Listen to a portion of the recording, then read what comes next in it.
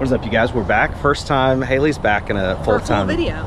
Yeah. Today we're going to go into our booth because we haven't been to our booth in, I don't know, like a month and a half, maybe 2 months. And I think we've sold 5 things in the last 2 months. And obviously that's terrible. So we're going to go try to save it. We've got some new inventory. We're going to take out some old stale inventory. We'll see what we can do. So Haley and I started renting this booth last October, and the first 2 months we were here were our top sales of the year. It was new, it was exciting, it was Q4, so maybe people were buying things for gifts for the holiday season, but the last couple months have been really slow. We've actually lost money. We haven't even made enough in sales to pay the rent for our booth space. So we're trying to put new items in here. I'm putting out some comic books, I'm putting out some Pyrex dishes, kind of just a big mix of stuff just to see what people are buying, because I think we need to just pay a little bit more attention to the booth, see what's selling, see what isn't, and try to adjust our inventory going forward. So as you guys just saw, we took out a good amount of stuff from our booth, the whole Hulkin bag full. It actually looks like it's gonna tip over, it's a little top heavy. Also taking out that high chair, just stuff that's been in here for too long. Yeah. But it's a little bare now, but it feels refreshing. Yeah, we got plenty of room to put new and better stuff. I think our problem was we made our booth half off like 2 months ago, but we never put a sign in here that said that. It was just ringing up for half off. So I think if we put a sign in here that says, you know, everything in here currently half off, I think we'd sell a lot more stuff. We got to check the gumball machine. The keys are in the car, so stay tuned for that. We'll see how many quarters are in there. I'm going to take this to the car, go print some new labels for all the new inventory we dropped off, and then just try to make things look a little bit better, I guess. I think we checked it when we came back from Europe. That's the only time we've been to the booth, so it's been at least 6 weeks.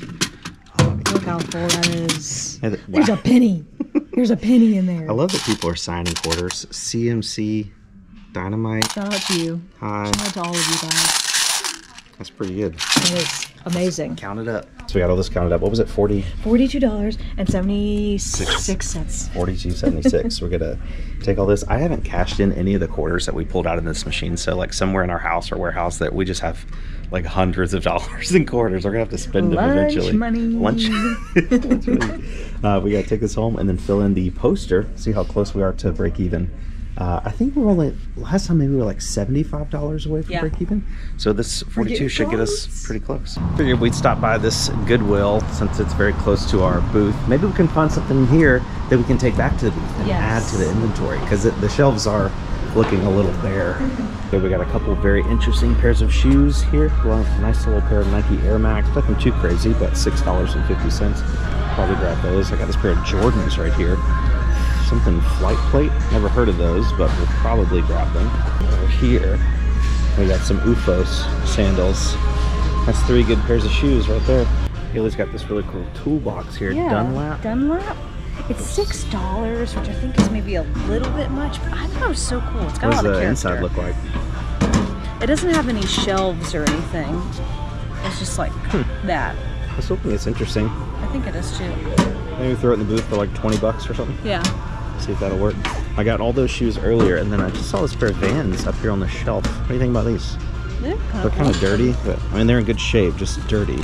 Oh, this one's got a rip. That's why they're up there. Whoops. Aww. Somebody got them and then saw that and just put them back on the shelf. They just had an employee come out the back and start putting out new shoes on the shelf, and I grabbed these like literally right after he put them out. Hyperflex FootJoy golf shoes, the American flag edition with the spikes on the bottom. $6.50. They are used. They got a couple little scuffs on the toes, but I think they'll clean up pretty well. We got another pair of golf shoes right here. I thought these were just regular New Balance, but they actually have spikes on the bottom. These are a good size too. I think men's 13, 4 extra wide, and they look to be in good shape, so we'll definitely get those. $6.50. That should be an easy $35, maybe $40 right there. Fortunately, we didn't really find anything else for the booth. I think, well, I guess the toolbox will be booth, and everything else will probably go to eBay and or whatnot.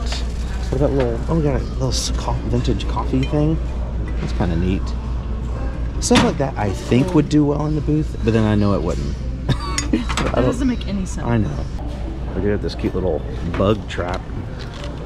I guess it's a bug trap. You can put whatever you want in there. Looks handmade. Put a little frog or something in there. That actually might be cute for the booth. So it's been like 3 days, I think, since we reset the booth. We've come back by to drop off a couple more things. It's still looking about the same. We have sold 9 of the comics. 9? That's more than I thought. 9, yeah. The problem is we're not making very much money. I think I paid like 60 cents a piece for the comics. We're selling them for I think we priced them at $3 a piece, but then everything is half off in the booth. So we're getting like after fees like $1.35, so technically doubling our money. And it's nice in the booth because we're selling them on Whatnot for about the same price, like about $2 a piece. So it's less fee, well, about the same amount of fees, but we don't have to ship, and we don't have to use the comic boxes. Each of the comic boxes we ship in are like like 80 cents a piece. So I'm fine with selling stuff. I guess hindsight, I should have priced them at $4 half price, $2 a piece. That would have been a little bit better. We also sold a set of 3 Pyrex dishes that were over here. We got them at the bins, and I don't know, probably paid $5, and those sold for $30. It was $60 half price, so not bad. We have more sales in the last 3 days than we have in the last month, I think. So it seems to be working. I'm learning what people like and what people don't like. We have not sold artwork. We have that painting. That painting's been here for 9 months. This painting's been here for a long time. This painting's been here for a long time. I thought people would really like this because this is Charleston, which is very close to where we are, and this is very like picturesque Charleston. Yeah. Sad that hasn't gone yet. What do we have it at? We have it at 60, so it's only $30. 30. I think that's a great This deal. one's only 20, and this is like an actual painting in an old country store.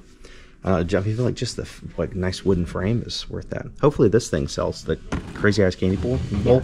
I also have this skull thing, so I think when we get closer to Halloween, which is literally like right around the corner, you know, people get crazy about Halloween in like, what, August? Yep. So I'm hoping that'll sell as well.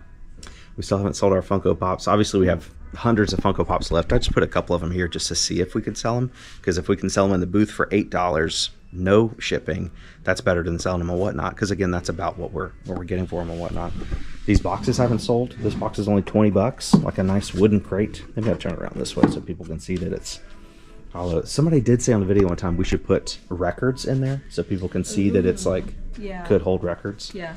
This ammo crate hasn't sold, and it's only, I forgot what we have. Is there a price? Yep, it is $50, so $25. I would check the gumball machine again. I can tell there's more quarters in there over the last couple of days, but I don't have the keys with me today. You never have the keys with you. I think they might be in the car, but we'll check that in the future. But overall, I think we need to like learn about what's selling. So paintings don't sell. Action figures, like we put a couple of our action figures in here, none of those have sold. Yeah, I think the problem with that though is there's a bunch of vendors in here that actually do action figures, so it's like competing with the same kind of inventory. That office chair has been in here. Maybe it's not obvious that it's for sale. Obvious, that's one of the first things we put in here. Product placement. We're learning a lot about product placement and where people are finding things based on kind of where they are. So I think over the next week or so, we'll probably just focus on getting more stuff in here, stuff that people are actually buying. We sold a lot of purses in here. Clothing actually sold pretty well. We sold out of clothing over the last couple months. We had to restock. And obviously, the more time and effort you put into something, the more profitable it's going to be. So the last 2 months, we've actually lost money. Like we haven't made enough to cover rent. So the goal is to at least break even on the rent cost. So that's going to be the goal for this. I think too, another thing that could do well is kids stuff. When we used to have that little thing of like the little purses, all the purses sold. All the kids, you guys are coming to get the gumballs, and then the kids see all the little things for them. I think that was really good. So I think we can find stuff like that. Would be great. More kid stuff. Okay, have you guys ever heard of freeze-dried olives or dill pickles? I am so intrigued. You should get but one. I don't want a little bag of pickles, $5. You think they're good? I don't think they're good. I know. Well, she even has mushrooms. Mushrooms. And bananas. I'm so intrigued by the pickles. Like, I can't get past it. All right. We'll get the pickles then.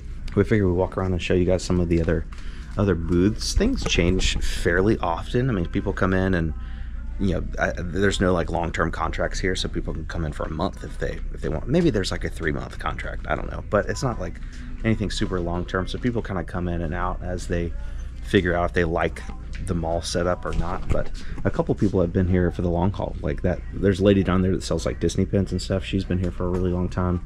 I think this is all new. I don't recognize any of this. Yeah.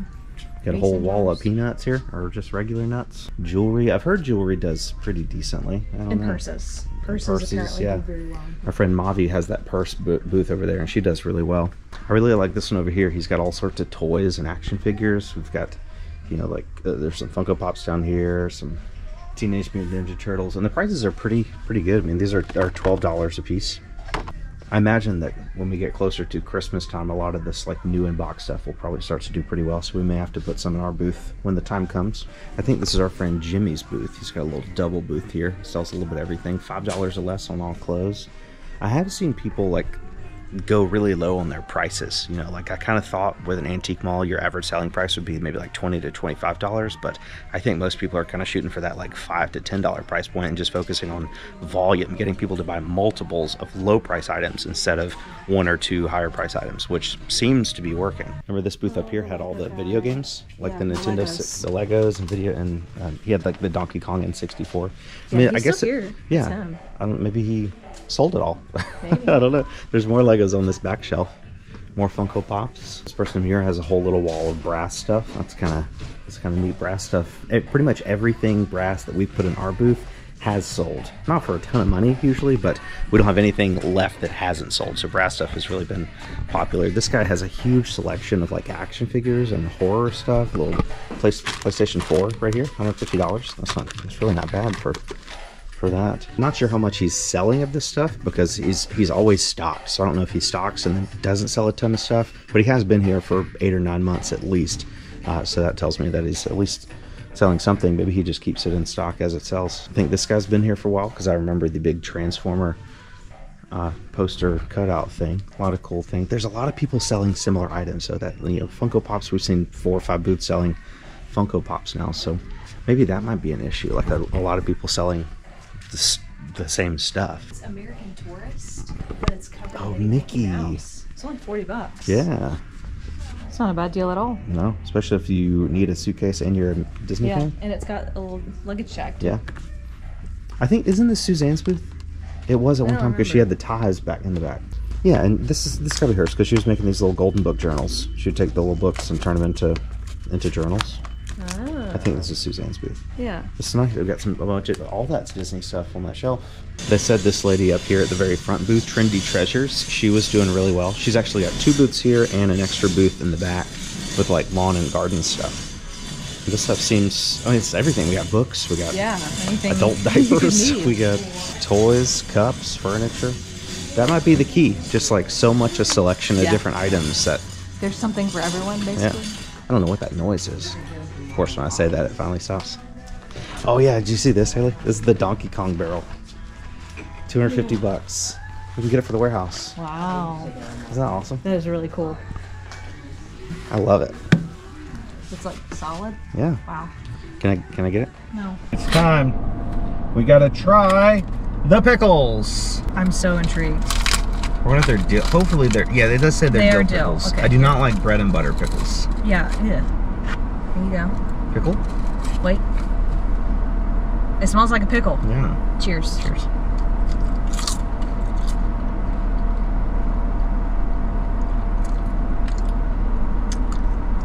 No. No. I mean, I'm gonna eat them. It would be. It's weird. They're not as crunchy. Like it's kind of crunchy at the beginning, and then it turns into like a slime. Yeah. It tastes good. It tastes like a pickle, but I would not get those again. The texture's off. Texture.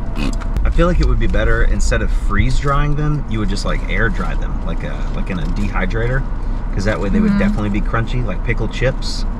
Yeah. I feel like that would be good, but freeze dry it. Ugh, no. Yeah. So the time has come in today's video to do what a lot of you guys think is the most exciting part of these booth update videos, and that's where we update the profit tracker chart for the gumball machine itself. So initially we spent $250 on the actual machine as well as the first batch of stuff to go in it that we would actually sell, and I wanted a way to like visually track the progress of us actually selling stuff to know when we'd hit that $250 break-even point and then finally become profitable. So I designed this chart on Canva. I put 250 like blank gumballs inside the gumball machine, and every time we get $1 in revenue from the machine for VINs, we would color in a gumball. So today we're coloring all the gumballs that represents the profit that we just pulled out of the machine earlier. And as you can see, we've made a lot of progress. We're almost there. I think I'll talk a little bit more about that at the end here. But this has been a really fun thing. Like, I really like seeing the progress and coloring and stuff. And we get a lot of comments from you guys that say this is like a fun part of the video as well. I'm not sure what we're going to do with the poster once it's done. Somebody said we should like sign it and auction or whatnot or something, but I don't know. I feel like I kind of want to let it stay in the warehouse so we can always remember our humble beginnings. So after this update, it looks like we're still $35 away from our break-even point of $250, but the middle container of the gumball machine has those runts in it, and I don't have any more of those, and they're almost out. So I don't know if we should, you know, use some of our future earnings in the machine to buy more runts to fill that up, or just hope that the toys and gumballs can get us that additional $35. So I've been wearing this hat on some Whatnot auctions over the last couple weeks, and I always get a ton of compliments on Whatnot. Everybody's like, it looks great, you should just wear it. But I'm scared to wear it in public. I'll wear it on a YouTube video in front of thousands of people, but I can't imagine going to Publix wearing this. Like, I don't think it looks bad, but it's just like, it would stand out, and I don't really like attention in public like that. I'm actually a fairly introverted person, but I don't know.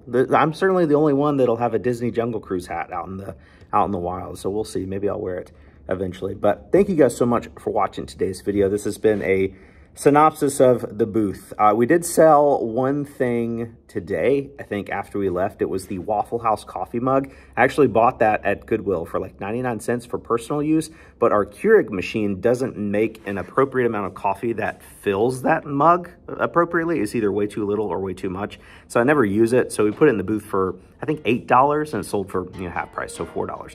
Not great, but it's a sale. That means we are on the right track. So thank you guys so much again for watching today's video. You're the best, and we will catch you on the next one.